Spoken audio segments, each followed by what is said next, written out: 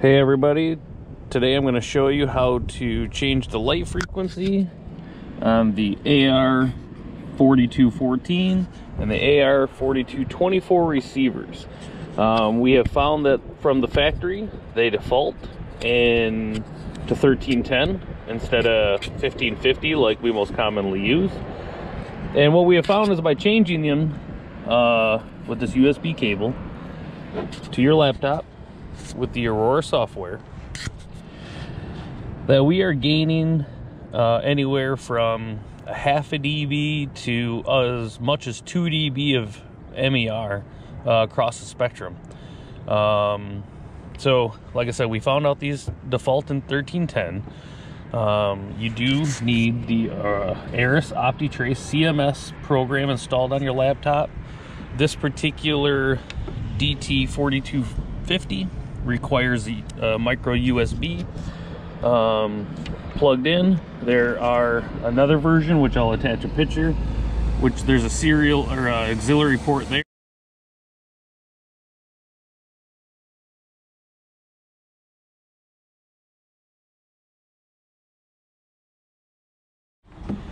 And there you use an auxiliary to serial adapter for that kind.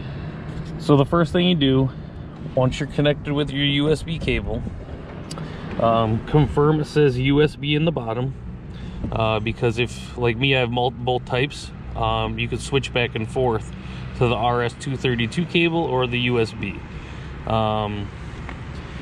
You hit start polling, and as soon as your slot 1 lights up, mine already is, it tells you down here what slot it's polling, so it's already been through number 1. You just hit stop, because there's only going to be one slot for this one node. Yes, you want to stop polling.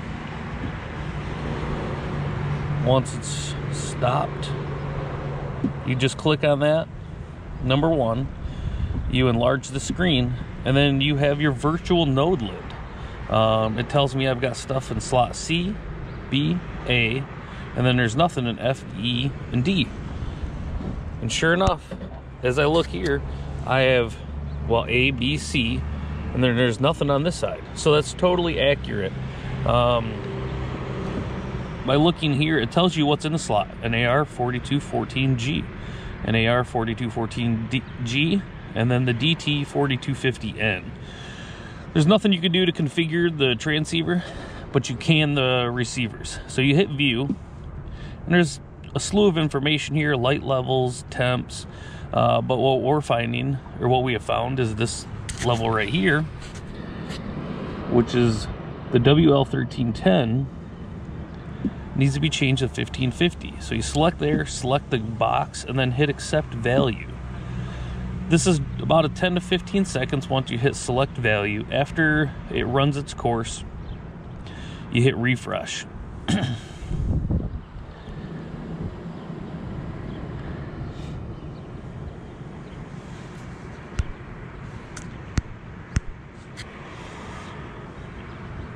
Just waiting a quick second.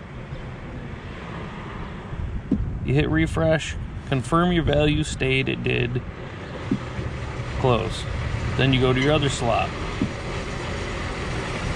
Same thing, change it from 1310 to 1550 on your wavelength. Select the box, hit accept value.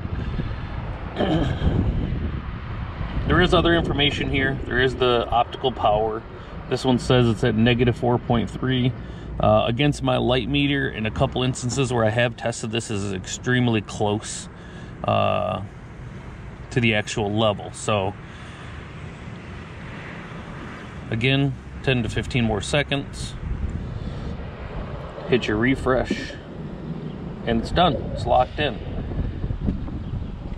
And then all you gotta do is hit close, and you're on to your next node, next adjustment. Again, we're gaining anywhere from a half dB to 2 dB by doing this on our Aurora nodes with this style receiver. The original receiver, which I'll tag a picture of,